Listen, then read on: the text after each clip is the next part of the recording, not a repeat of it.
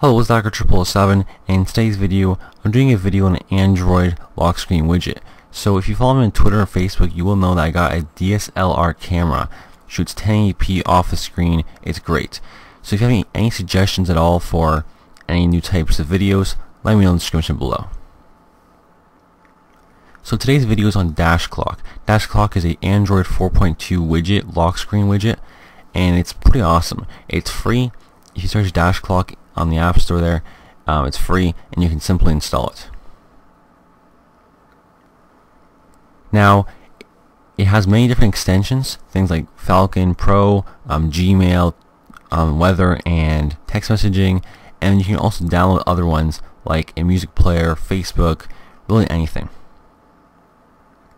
To install it, just slide your lock screen over a bit and tap the plus in the middle there and scroll down until you get to Dashclock. Now by default it has two simple ones, text messaging and weather. Now if you have certain apps installed, if you hit add another extension, it will give you more options to add other ones. So me, I have Feedly, Falcon Pro, Eye in the Sky, Battery Widget Reborn, and Gmail. So for example, I add Falcon Pro.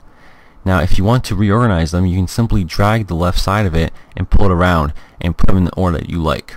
So the ones that you want to see first, you put at the top. By tapping in the right hand corner there, you can open up the Play Store and see some more extensions. So things like a Dashclock, music extension, Facebook extension, really anything. So for example, I'll install the battery extension.